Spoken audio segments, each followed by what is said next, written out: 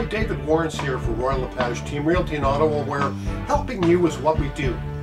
Let's look at the March 2018 Ottawa Realty Report and see what's gone on. It'll track back on the activity in February, and boy, as I predicted in January, it's still low inventory and still higher and growing demand.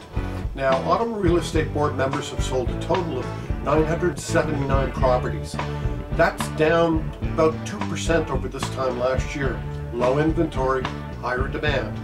And let's break it down. In residential, we've sold a total of 729 properties, and in the condominium market, we've sold a total of 250 properties. Now, what everyone's always interested in, the average price increase for the month.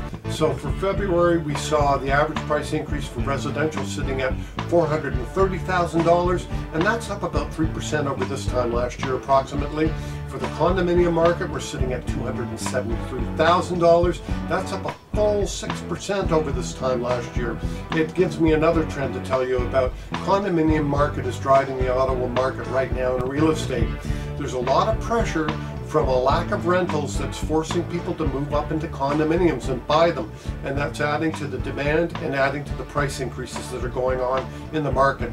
Also, new home builders are finding it more increasingly difficult to find valuable pieces of land to continue to build out. It's getting more expensive to do that. Zoning requirements are changing.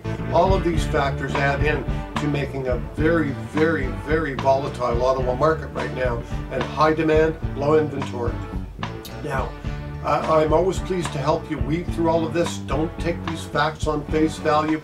You need a qualified real estate representative to help you on your buying or selling side. I'm always here to do that for you and help you out. Call me at the number at the bottom of the screen. Contact me through my website at davidwarrens.com. Send me an email at davidwarrens@royallepage.ca.